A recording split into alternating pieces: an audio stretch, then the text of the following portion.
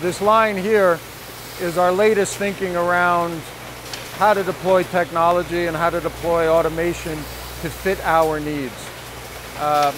We have about 110 people manually assembling the progenitor product, of which this line will now free up all but about 10, which is great because we've got a lot of other things we need them to be working on. Again, rather than outsourcing the design and the build, we decided to tackle this project ourselves for a number of reasons.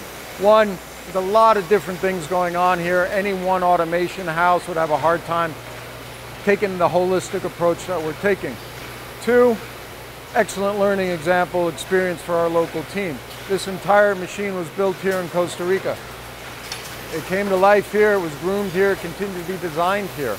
So a big step forward in our evolution from that, hey, make everything anywhere else, manual assemble here in Costa Rica and then get it back out. This building and the people in our facility here in Costa Rica has gone from, you know, the typical cost center to our profit center, to what we show the world we can do. And this is becoming the forefront of that thinking.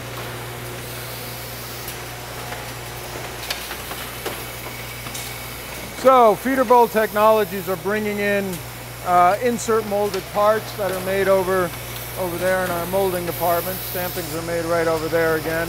All the tooling's made right over there. Part comes in, we're using laser engraving where we used to use paper labels. We're now doing real-time engraving into the plastic, which allows us to take our changeovers from 10 minutes to about, well, a tenth of a second, really. We've mimicked that press at the assembly line philosophy that gets away from this local optimized departmental approach to manufacturing to look at more at the flow. Here the flow is, we have a critical but friendly stamping that we can take in its bare form, made somewhere else, and singulate it, integrate it into the line right at the spot. Again, less touches, less chances for failure, less chances for quality escape.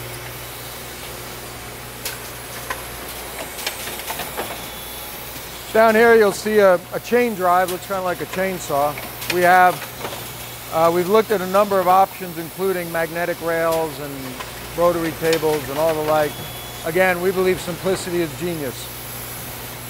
This is 99.9% uptime, very simple, very easy to maintain. Actually never goes down, but if it were to, it's a simple stepper motor, simple chain drives, everything off a piloted nest.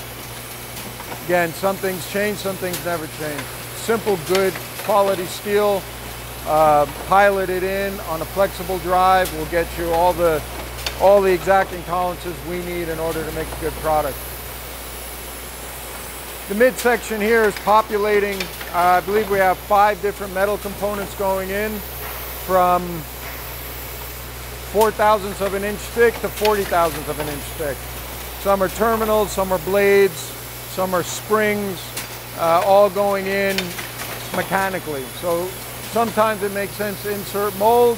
This case obviously is way too many components. The trick now is to get them all in under the cycle time of the assembly line. Our next step is automate the hand loading, which is being done right now using some really cool soon to be divulged technology.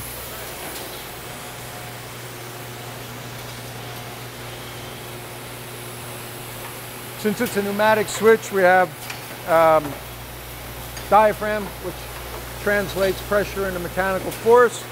Those get populated offline but integrated mechanically. And then from here on in, we're doing all of our checking on the system.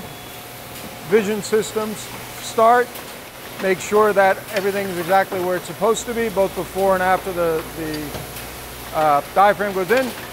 After that, another piece of plastic, our housing is made over there, gets assembled. Then from here, the robots have to take over because of the heat and because of the calibration needs. What you see over there are welding heads. They're using heat welds. So not the best ideal place to have somebody sticking their hands in and out of. So we're using universal robots. Our friends there have been very helpful in inspecting the right the right solutions for us. But we're able to now heat stake in a very simple, very, very secure methodology. Again, 99% something uptime, very repeatable, very robust, no debris generation, easy to maintain. So we're still grooming all of these test stations. The entire project is coming to life around us real time. One of the things when you build everything yourselves, you don't have anybody else to blame but yourself, so there's a lot of different moving parts that we're tackling simultaneously. But the end vision is to have all of these calibration systems online. From there, the robots take it, put it into a box, again, not touched by any human, gets a label on it, out it goes. We're actually now toying with the idea of can we 3D print the packaging on demand at the end of the line, which would then take it one less step of human intervention and go straight from here, actually get it wrapped right here, label right here, possibly automatically to the loading dock.